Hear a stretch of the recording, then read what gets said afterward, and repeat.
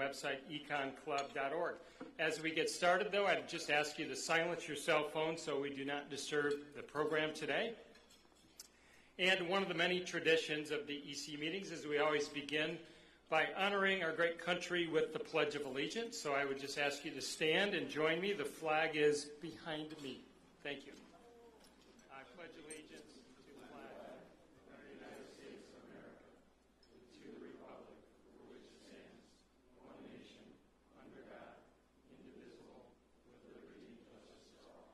And kindly remain standing as our invocation today will be delivered by Deacon Joseph Adams of the Hartford Memorial Baptist Church. Deacon.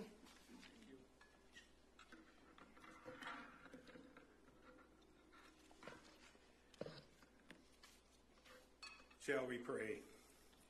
Almighty God, we thank you for this day, a day like many other days, filled with the opportunity to help someone else. It's a quality that sometimes we forget. We want to take this moment to thank the executives, the corporate executives of Michigan, who recognized that we were having problems with the clear water in our public schools. They stepped forward, and the executives are providing leadership. They are taking the water system out and replacing it with a temporary water system that will provide clean and safe water for our students.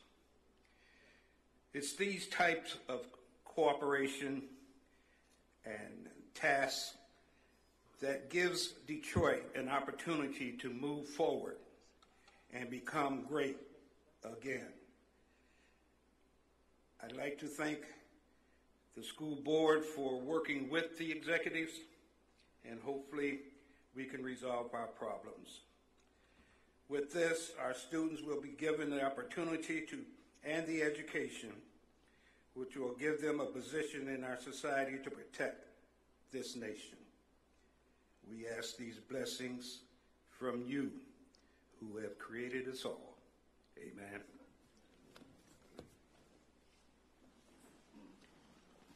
Thank you, Deacon Adams. You can all please be seated. And perfect segue, Deacon Adams, we love having students with us, and as many of you know, we always bring high school and college students to every one of our meetings. We want them to understand what it's like to make business decisions and be in the business world and understand how to network with people. So today, as no exception, we've got two groups of students with us, thanks to our generous corporate sponsors. I would like to welcome some students from Cody DIT. Thank you to Mark Davidoff and the great firm Deloitte. And also students from Martin Luther King Junior High School. Thank you, Mary Beth Howe and Wells Fargo Bank. Ladies and gentlemen, how about a round of applause for our students and their terrific sponsors?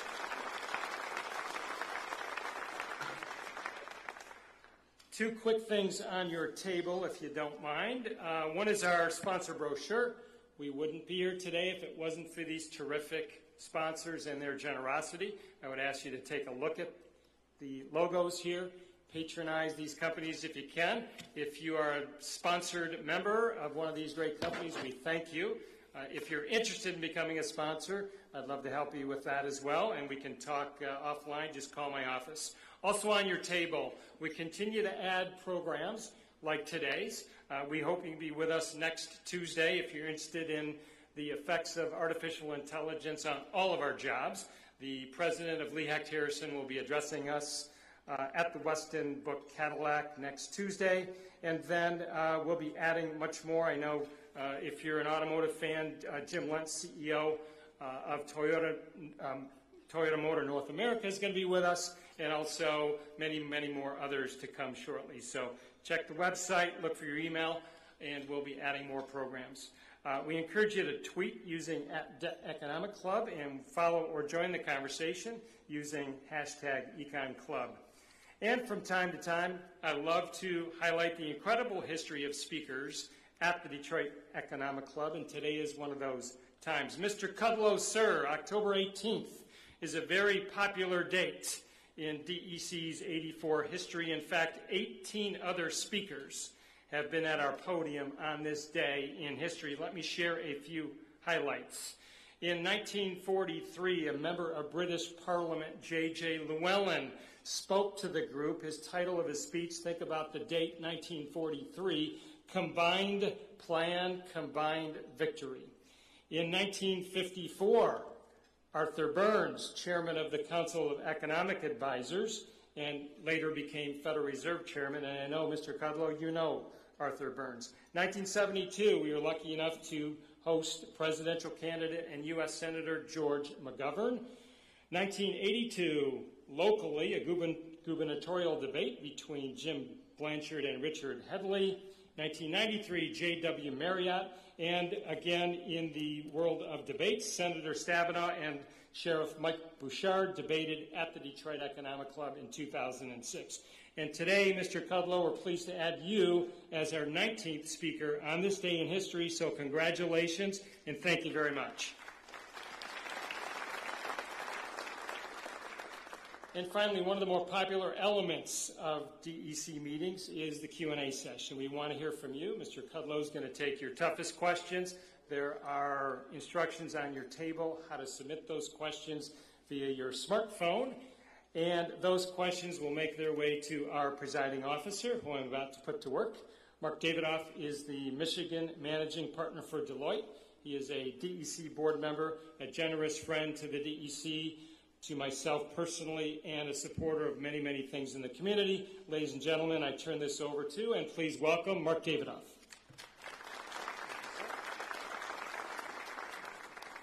Good afternoon. It is my pleasure to introduce today's amazing speaker. Larry Kudlow serves as the Assistant to the President for Economic Policy and Director of the National Economic Council, coordinating the President's domestic and global economic policy agenda. Prior to his current role, Mr. Kudlow served as a senior contributor for CNBC and host of CNBC's primetime show, The Kudlow Report. Mr. Kudlow also served as chief economist and senior managing director for Bear Stearns & Company. During President Reagan's first term, Mr. Kudlow was associate director for economics and planning at the OMB, where he was engaged in the development of the administration's economic and budget policy. Mr. Kudlow started his career at the Federal Reserve Bank of New York and serves as a senior editor and columnist for the National Review. Mr. Kudlow also authored JFK and the Reagan Revolution, A Secret History of American Prosperity, and American Abundance, The New Economic and Moral Prosperity. Mr. Kudlow was educated at the University of Rochester and Princeton University's Woodrow Wilson School of Public and International Affairs, and is actively involved in numerous boards and organizations in New York City. Please join me in a warm Detroit Economic Club welcome for Larry Kudlow.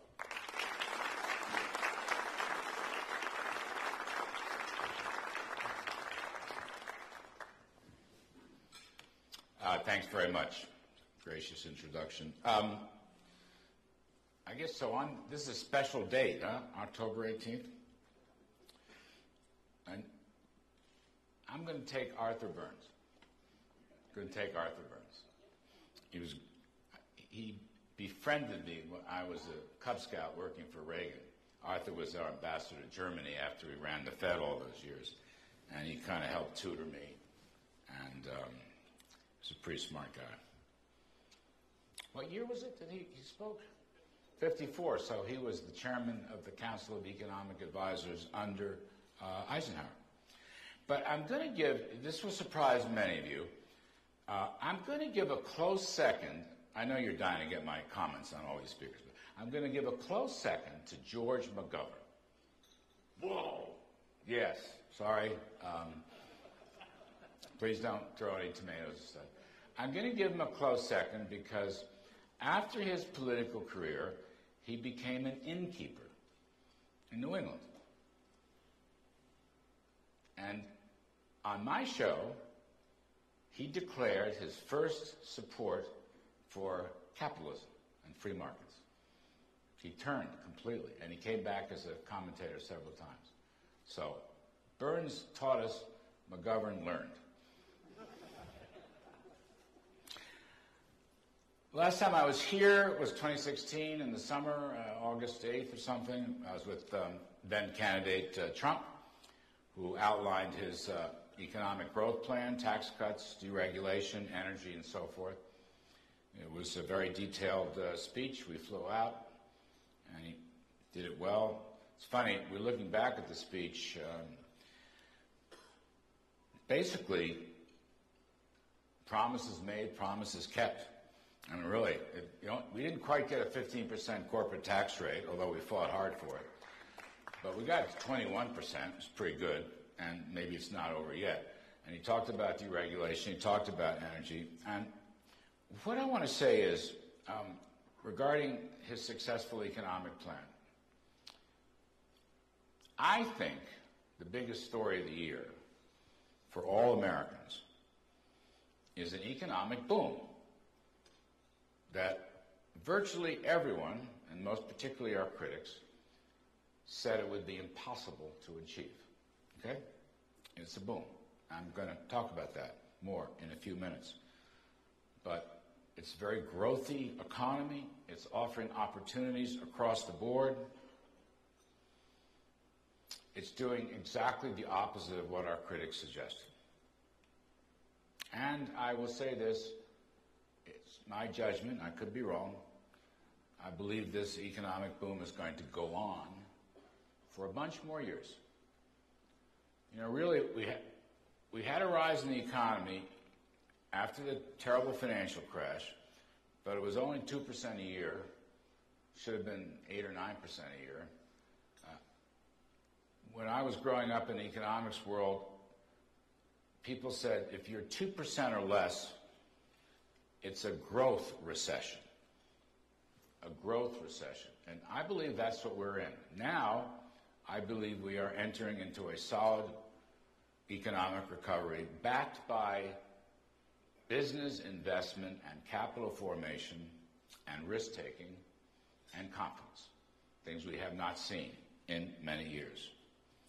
So some headlines, some bullets, okay? Yesterday, the day before,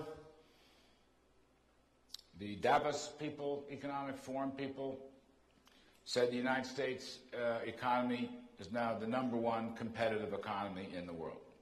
It's the first time we've had that position since 2008, the Davos group. Second, recent bullet, there are more job openings, about 7.1 million, than there are people unemployed. That's a remarkable stat. And I want to put a pitch in. I want to get all the unemployed back to work, and we're trying to do our share for policy.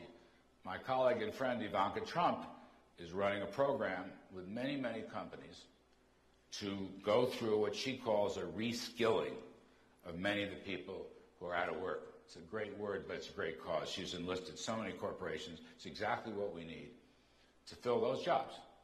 To fill those jobs. The NFIB Small Business Survey and the Conference Board Survey continue to show that consumer and small business confidence continues to rise at historic levels. I want to pause there for a minute. I think these confidence surveys are very important.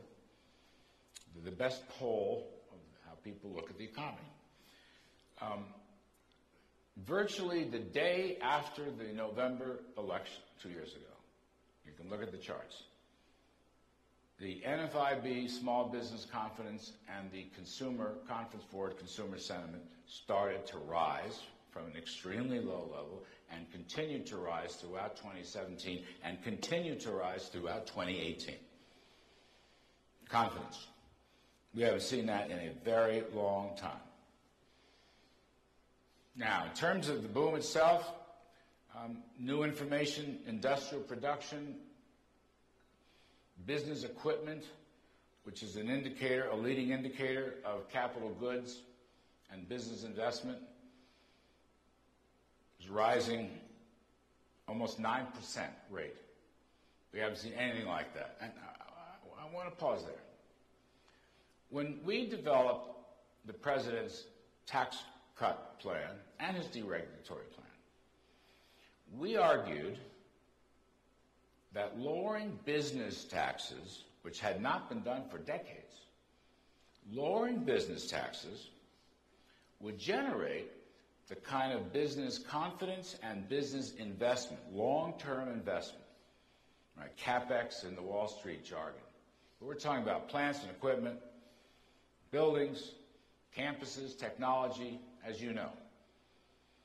That the trigger had to be a lowering of the corporate tax across the board, big companies, small companies.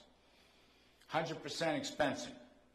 We haven't built new equipment in a long time. We basically have not increased our capital stock in 20 years. That is why productivity has fallen. That is why real wages have gone sideways. You can look at the data. So I know it's only a year or so into this, actually for the tax cut. Well, it's almost a year for the tax cuts. But I'm suggesting that the idea that lower corporate tax rates for large and small companies will, in fact, promote the kind of business investment we need to rebuild our economy. And let me also pause. It's not exactly breaking news. I am a Reagan supply-sider.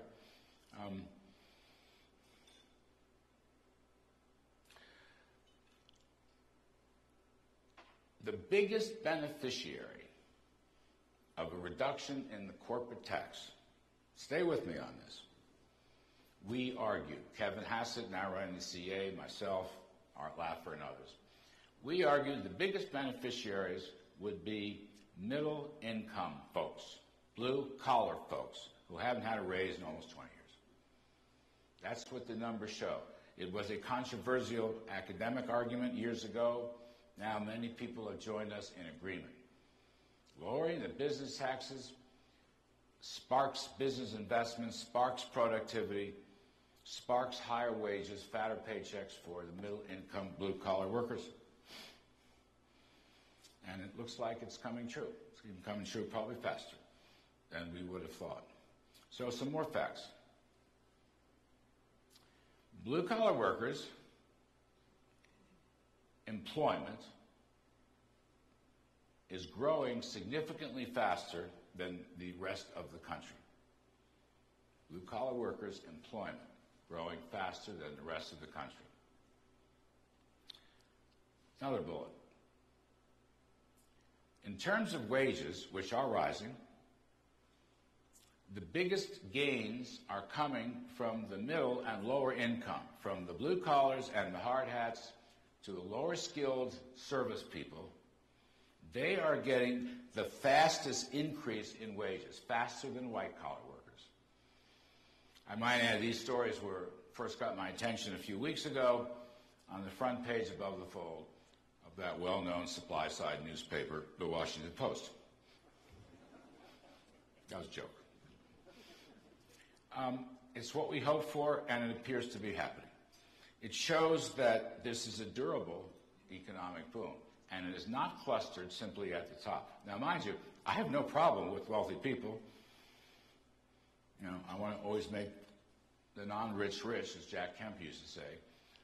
But the middle and the lower middle have not done well for at least 20 years, maybe longer, and the numbers show they are gaining the most in this economic boom. The Atlanta Fed and the St. Louis Fed think the third quarter GDP, which will come out next week, will be above 4%. We'd be happy with above 3, to be honest with you. Most people thought we'd never get above 2. We'll see. We'll get to the numbers soon. We had 4.2% GDP in Q2. We had 3.2% GDP in the first half. These are good numbers.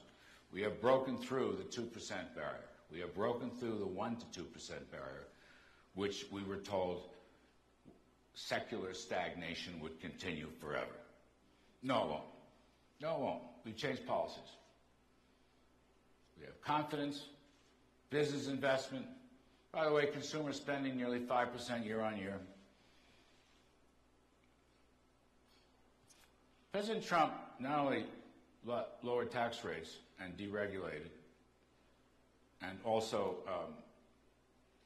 resurrected the energy business, which is going to be an unbelievable story.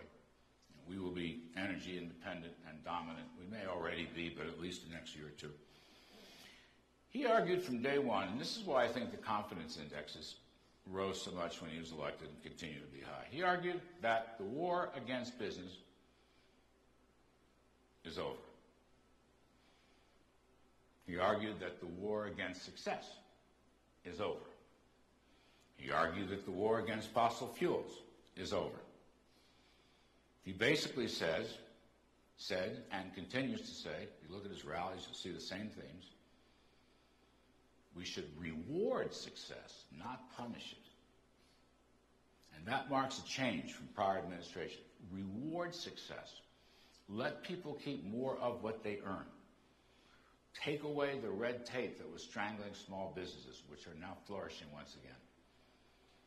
And open up the energy business. Those are confidence builders. Those are important themes. People heard it. President Trump, obviously a successful former businessman himself, basically is saying to folks, just take a rip at the ball. Just take a rip at the ball. I'm behind you. And so I would add now, over a year into it, that American workforce, entrepreneurs, investors are absolutely crushing it. Crushing it. We are the strongest economy in the world. Trillions of dollars of capital are coming into the USA. We have a steady, strong dollar. We have virtually no inflation. We may be growing at 3 or 4% or better. Money's coming here from everywhere, from Europe, from Japan, from China, from Latin America. And it makes a big difference because you can invest in a plant or whatever, and you only pay 21% marginal tax rates. If you build a thing, you can write it off in a year. These are huge changes. And you have a president who believes in business and growth and prosperity, and who especially believes in the improvement of the middle class, the blue collars I talked about. This is just so important. It was a complete change. Have people seen it? I don't know. I think it's going to play a role in the election, but I'm not in that business of forecasting the elections. All I'm saying is the change in policies and the change in attitudes have created an economic boom. And it's the biggest story of the year. The number one story. I know there's a lot of stories out there. This is the biggest story of the year. A moment on trade. A moment on trade. The president is a trade reformer. And when he campaigned, and since then, he said he was going to initiate trade reforms. He is doing so. His basic belief, zero tariffs, zero non-tariff barriers, and zero subsidies. That's his basic belief, free trade. But we don't have free trade. Now, we got a pretty good deal, I think, on the USMCA. I think it was a pretty good deal. We opened up markets for our farmers. We improved the domestic content for our manufacturers. We actually got better patent rights and intellectual property rights, financial services, digital services. Pretty darn good deal. And therefore, this still remains a tariff-free area, and all the supply chains are still in place. Now, we've opened talks with Europe this past summer, and more recently, we've opened trade talks with Japan. And the three countries have signed a tripartite agreement, unity, objecting to what they call non-market practices, and that we would work together to change non-market. Non-market practices is a euphemism for China. A word on China. You're looking at a free trader. That's been my history. We've tried to negotiate with China. We went to Beijing, had them in Washington. Some went back to Beijing. Some came back to Washington. Unfortunately, China has not responded positively to any of our asks. They are unfair traders. They are illegal traders. They have stolen our intellectual property. America has the greatest technology in the world. It's the backbone of our economy. It's the innovation and the inventions and the applications that drive us. China can't seem to do that, so they steal it. We can't allow that. It's the forced transfer of technology from American companies in China because they won't let our companies own their companies. They do joint ventures, but they keep the ownership. When they keep the ownership, they can tell you, put your whole blueprint on the table. We want to look at it. There's an opportunity of theft. And if they give you better ownership, they won't give you a license to start the business. This is unfair. This is illegal. By the way, it breaks all the WTO rules. WTO needs to be reformed. I'm not going to dwell on that today. But they don't play by the rules. We have to change that. We have to defend America's interests, defend American workers, and farmers, and ranchers, and business people, and manufacturers, and the blue-collar people we're talking about. We have to defend them. That's the President's view. I agree with that wholeheartedly. Now, he has used tariffs as part of his negotiating strategy, and he won't let go of the argument and criticism that China must change in a way which benefits the United States. Past presidents in both parties have given lip service to the China problem. They never follow through. Mr. Trump is following through. We will see how this story goes. It looks like that President Xi and President Trump will meet for talks at the G20 in Buenos Aires, Argentina, in a few weeks, actually. We'll see if something good. I hope something good comes from it. But thus far, Chinese have not given any positive response to our asks, which I have just outlined for you today. And I will say this. We have the economic advantage right now. Part of the reason the yuan is falling is because people are disinvesting in China. They've lost confidence now. It's not a free market, but they're trying to get out. We are in a boom, and they know it. We are in a position to back up our actions. I'm not sure they can. We will see. We will see. Back to the U.S. I'll finish up.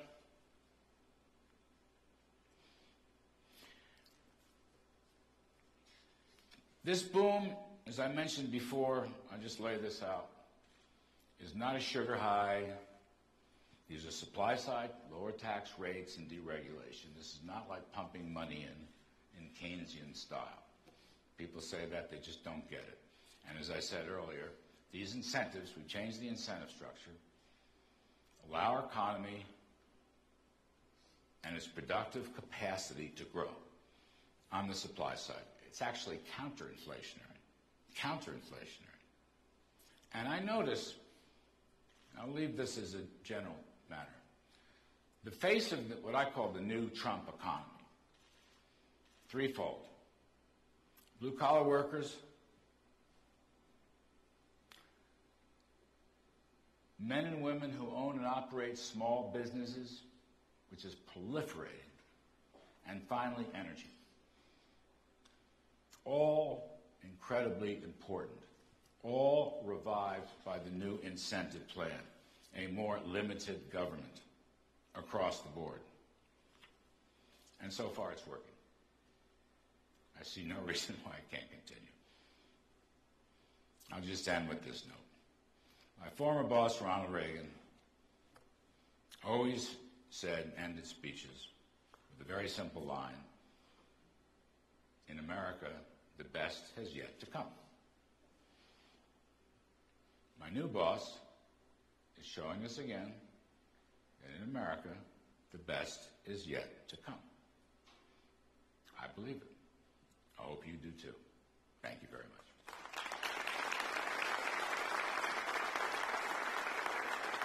Now, I guess we're going to do some questions and answers if they're not too hard. Well, I can't promise. Sit down here. We'll try. Please. Well, thank you for coming back to Detroit. We talked before about your visit here during the campaign in August of 16. And in that really substantive policy speech, the candidate, Trump, spoke about regulation, tax reform, trade, and energy. And you covered a lot of that in your talk today. Can you give us a little bit of the backstory about that speech? Because I was there, and it was a very substantive speech, which I think was a pivot moment in the campaign. Can you share a little of the Sure. backstory? It's an interesting question.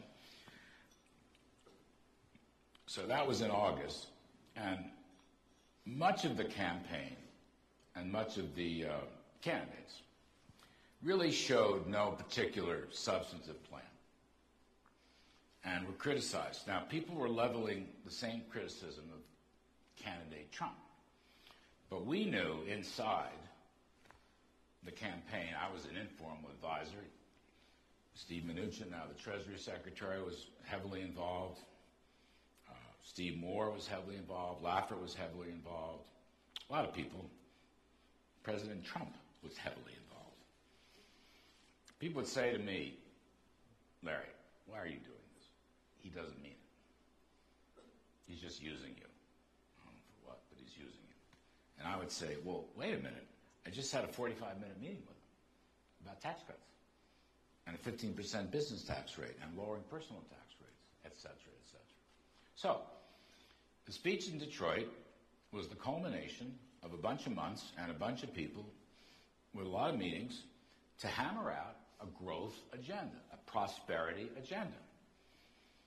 Taxes, regulations, energy, and other areas as well, trade.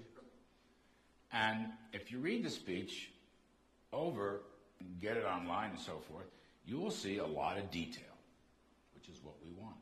A lot of detail to say to critics or media, wait a second, this is well thought out.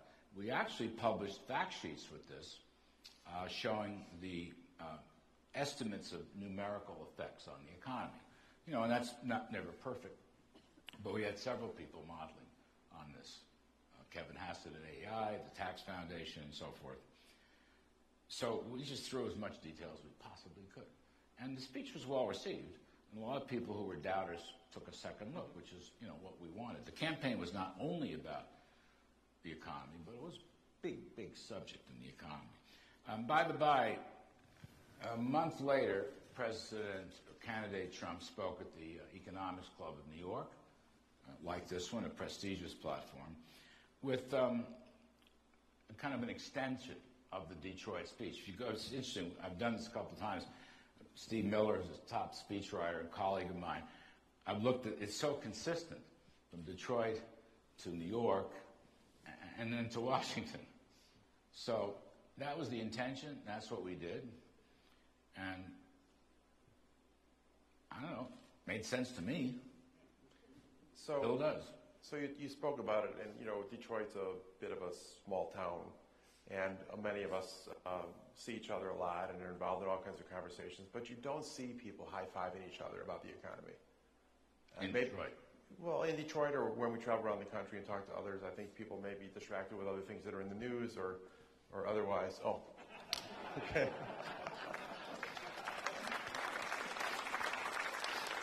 That's a high five in Detroit. Okay, well now that you and I have that done, how do we get the greater public to appreciate what is happening? Well, I think they do.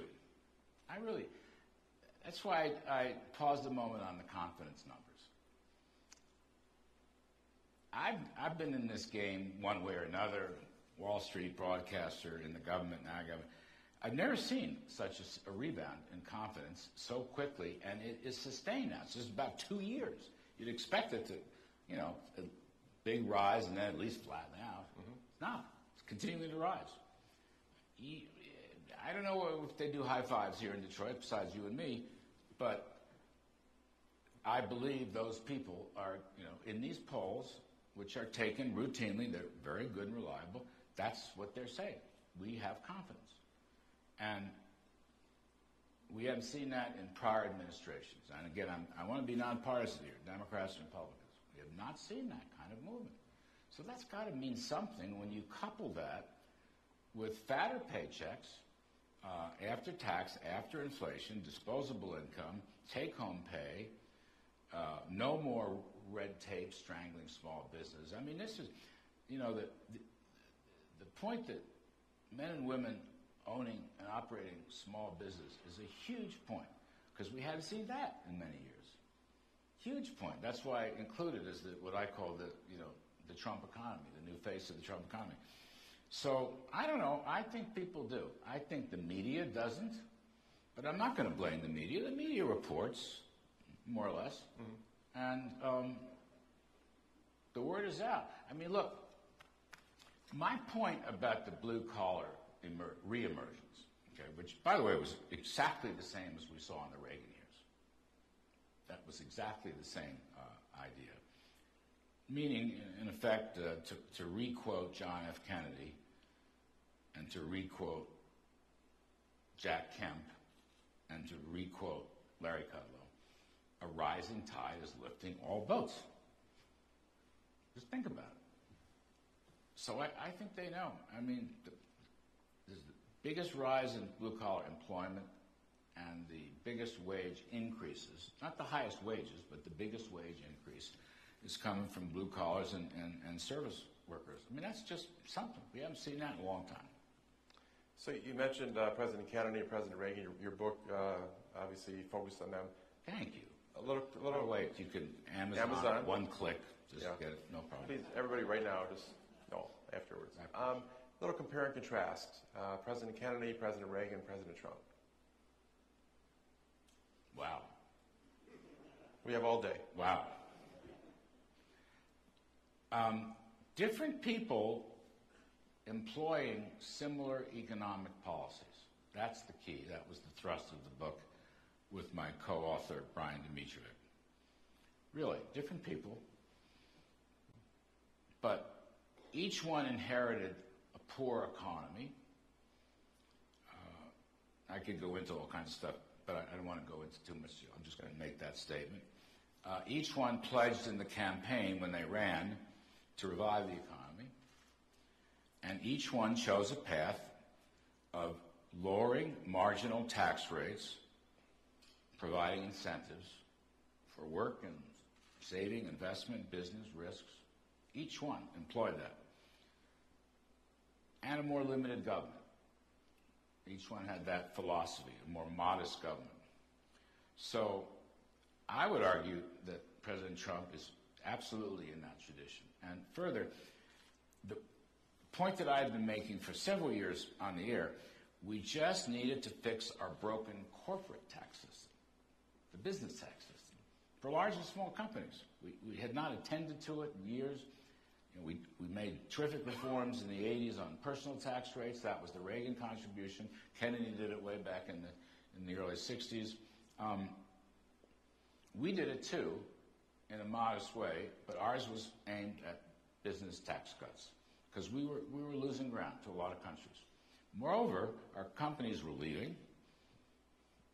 We were not getting the business investment, hence productivity lagged, so did real wages. So President Trump took it to that spot, which is new. And it had been a pet hobby horse of mine for a whole long time. And I finally got a chance to do something with it. So each one, dealt with the cards that were handed to them. Each one was a growth president. I understand it's early for President Trump, and you may scoff at my optimism, but it looks pretty good to me right now, and it's following that path. So one stark difference between President Trump and President Kennedy and President Reagan and actually any other president is Twitter. Yes. So we can't go back and ask ourselves what would President Kennedy have tweeted. Did Kennedy tweet? I don't think so. How do you view the Twitter asset? We talked about that a little bit. It's a great communications tool. But how does the president, he uses it so artfully. Where does that? Somewhat. Artfully. Yes, he does. Okay, so it permits him to go directly to the public. I mean, he's got, I don't know, how many million, 25, 30 million followers or something?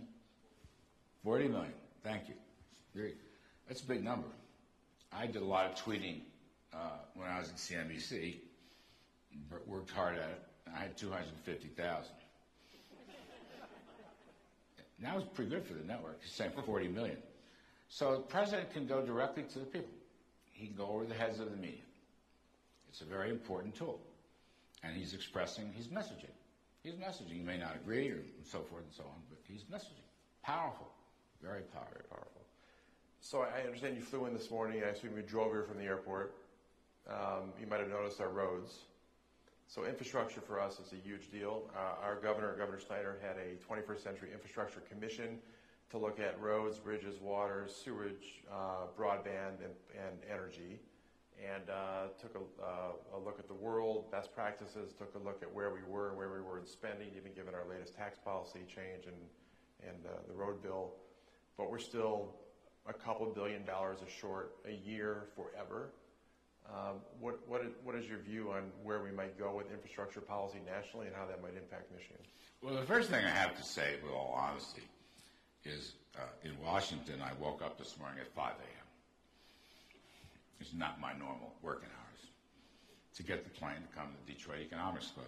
So I must confess I probably was nodding off a little bit in the car. I mean, the roads didn't wake you? First point. Felt okay to me, but I got here. Okay. Second point I'll make, more seriously, I'm going to make 3 points here. The second point is I'm not well schooled in the numbers, the fiscal numbers here, the governor's plan. In general, my view with respect to state and local governments is that tax and regulatory matters are just as important as they are in the federal level.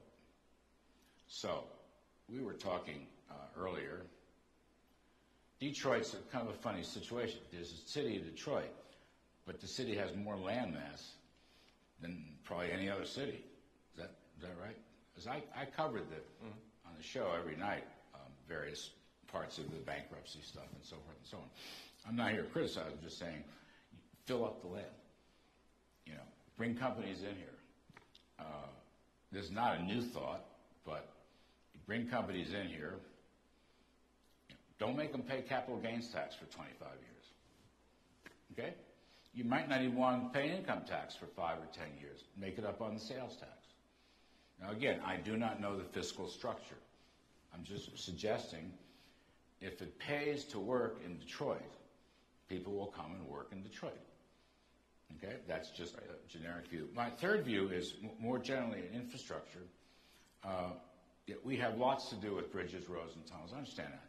However, I want to support the energy boom. This is a huge factor in our economy. Huge.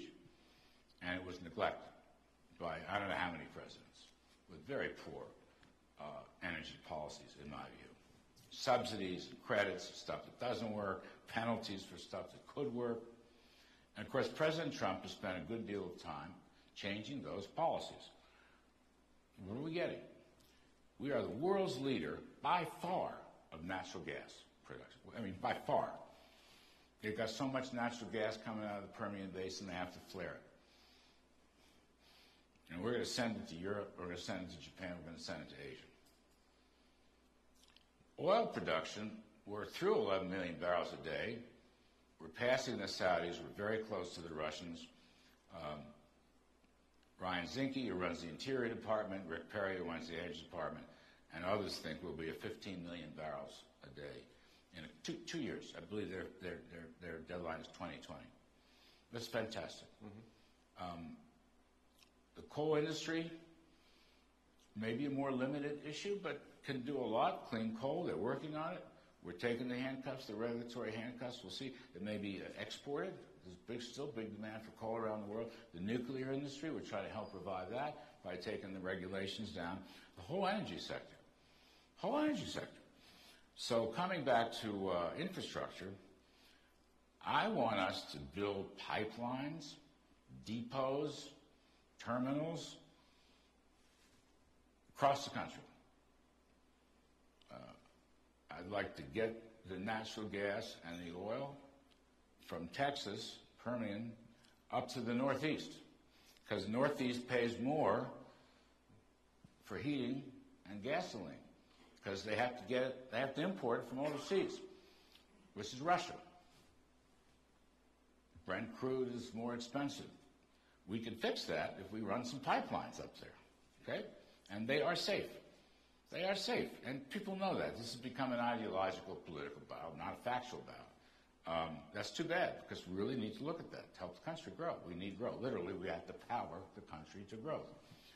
I'm particularly keen on nat gas, but the others will play a major role. Pipelines. We need we need west to east, and we need east to west. I mean, this Permian Basin itself, if you separated it out as a country, would be producing roughly 7 million barrels of oil a day.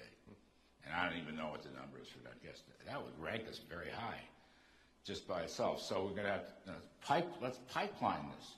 Figure out a way to get it to the West Coast, okay, maybe through Mexico.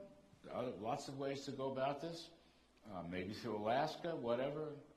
And then we export it to the Asian countries who are dying to get it. Every head of state, I mean, one of the neat parts about my job is I get to go to these bilateral meetings where foreign heads of state come and meet with President Trump over lunch or whatever. They all say the same thing. We need LNG. We need LNG. And my response is, Mr. President, Mr. Prime Minister, whatever, I will sell you as much as you can buy. So that's an aspect of infrastructure. And last point is, we won't pay for it. The companies will pay for it. And not only will they build pipelines, they'll build schools and libraries to bolster the communities along the way. And not only that, it's a lot safer than using trucks, okay? Far safer than using trucks or rail cars, pipes, safe. So that's an aspect of the infrastructure story I'm very keen on. We're working on it. The President is very keen on it.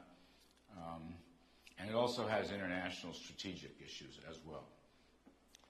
So just to pivot to the global scene, it appears that there is this correlation between foreign policy and economic leverage now. And I think in a way we haven't seen, at least overtly, in maybe many decades. So if you look around the world, whether it's North Korea, China, the Middle East, there always seems to be an economic lever. Well, how does your role play into that in advising the president on? Well, look, these decisions, security decisions, economic decisions, even military decisions, are always integrated, intertwined. I don't think that's new. I think the front pages are new, yes, because of different issues around the world. Reagan always said that a weak economy at home leads to a weak position abroad, but a strong economy at home leads to a strong position overseas.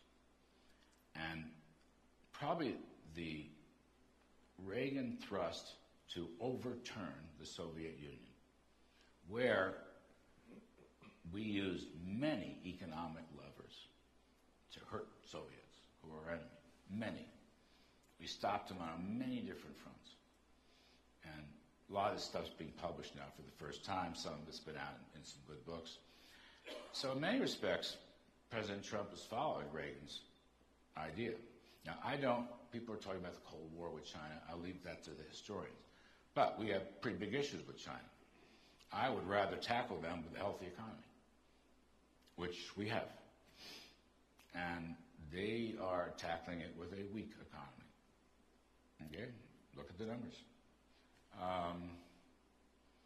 are a lot of ways and means here. We also have a strong enough economy right now to finance and build a military buildup. Right? So the Pentagon moved to $700 billion plus budget. That will slow down, but it is reminiscent, smaller. Reagan did the same thing. We started growing, we put lots of money, a couple $1 trillion in the Pentagon, which had been neglected for all those years. So that's somewhat similar today. And Secretary Mattis knows where to spend it, and the National Security Council does too. So these things are intertwined. Again, the dictum, I've always believed this very strongly, the idea that strength at home leads to strength abroad.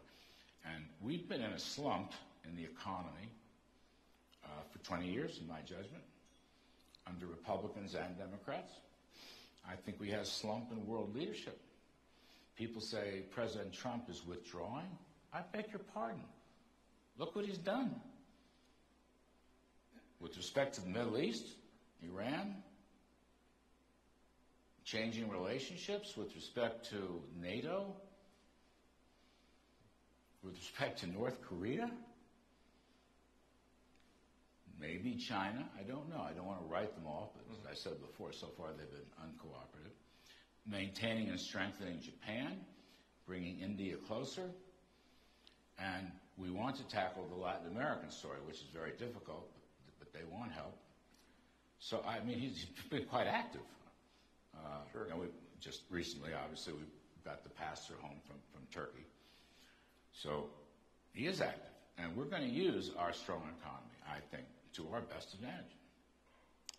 I think we're down to just a couple of minutes.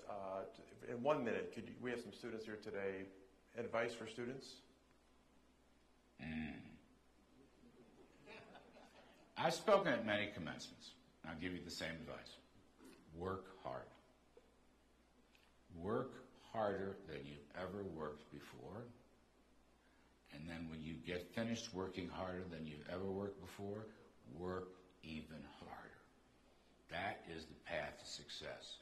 Really hard work. That is from my own experience. Most of my career, which is 4 decades or so, I worked on Saturday, including recently, because I had a radio show on Saturdays. I worked on Saturdays. The New York Fed, I worked on Saturdays. On Wall Street, I worked on Saturdays. In the government, hell, we worked, when I was in OMB, we worked Saturday and Sunday. It's nuts, but we did. That's a good thing. It's discipline. You learn, you accomplish, you achieve. You have to show up and work really hard. Don't complain. No complaints. I don't want to hear it. No whining. Just work your you-know-what's off. And then you'll do very well in life. And I will finally say this. Work is a virtue. Indeed, work is a godly virtue. So let us be virtuous. Well, Larry Kudlow, it's very clear that you're working very hard for our country, and we appreciate you coming to Detroit. Thank you. I appreciate it. Thank you.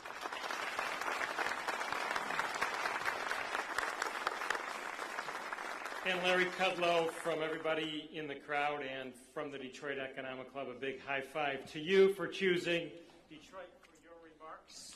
Thank you so much. You could have gone anywhere in the country, but we appreciate you getting up early to come here. Thank you. Mark Davidoff, outstanding job as presiding officer. Ladies and gentlemen, thank you for coming on time every time. This meeting is now adjourned. Thank you.